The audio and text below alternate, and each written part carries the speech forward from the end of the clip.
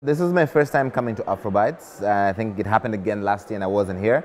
And I was fascinated by the idea of a tech conference about Africa in France in English, which is interesting. And when I met Hawi and the guys that make this conference, I was just like, I need to come and be here. And I'm glad they invited me to speak. So I moderated the panel on investing in African tech, which was interesting because people kind of sometimes think of investing in Africa, oh, you're doing some NGO work, like somebody said. I'm like, no. We're putting in money in Africa and we expect money out of it.